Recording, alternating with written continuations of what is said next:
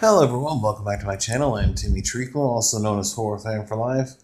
And this morning I'm going to be talking about the new trailer that just dropped for the Avengers Endgame. This is the second trailer.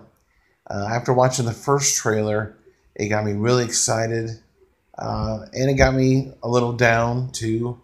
Um, because as I said, after the first trailer dropped, I have a feeling we're going to lose a few Avengers. Most notably, I think we'll lose um, Captain America and Iron Man.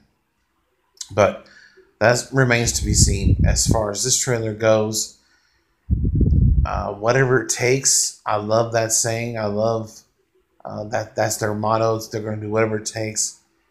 Um, and if you haven't seen the trailer yet, don't watch this review until you've seen the trailer.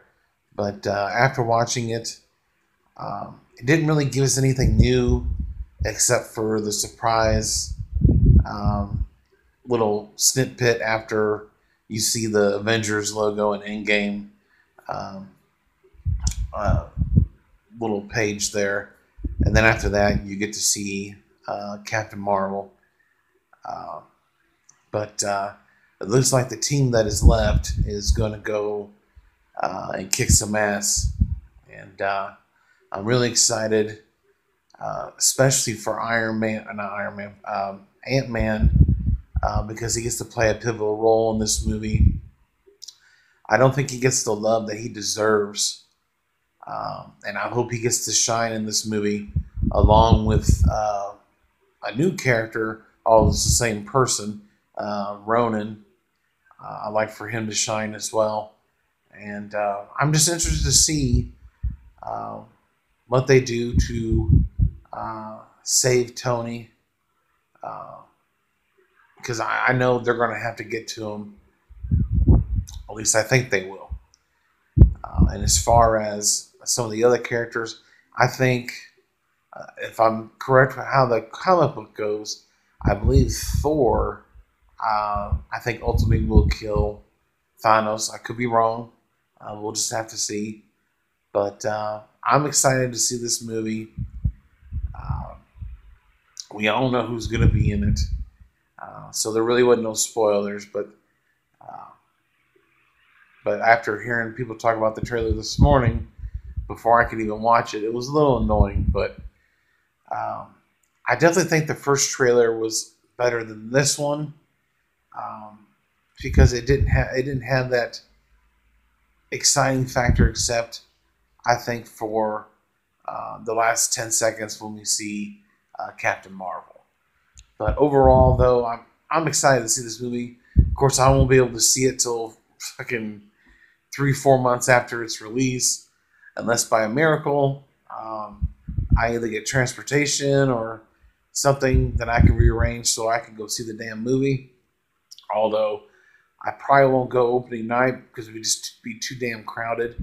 I let all the fanboys and all them, geek out, uh, and then I'd probably go maybe during the week. But uh, this looks really exciting. I'm looking forward to this. It's going to be the end of these set of Avengers. I can't wait to see what they do going forward with a new set of Avengers. Most likely will be Ant-Man, the Falcon, Ronan, um, Black Widow, the Wasp, I would assume, Black Panther. But hopefully that gets us to introduce some more characters, because I know there's a ton of Marvel's characters out there, and I'm looking forward to seeing as well. But as far as anything goes, I give this trailer um, a B. I'll give it an 8 out of 10.